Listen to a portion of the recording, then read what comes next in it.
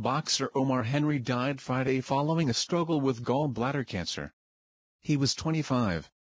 In recent weeks, Henry had posted emotional messages on his Facebook page asking for prayers and support. In a post marked January 9, he said he hoped to live to celebrate his 26th birthday on February 8.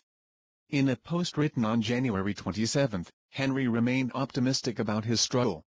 "While I'm in this current state, I am fighting with my family by my side, and I will not go down for the count.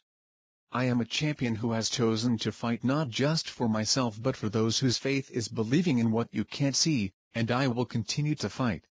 Henry held a 12-0-1 record as a light middleweight. He was due to fight on Showtime on November 16. However, when he started to feel ill days before the fight, he went to his doctor and was diagnosed with stage 4 gallbladder cancer. He had been hospitalized for close to 3 months at the University of Chicago.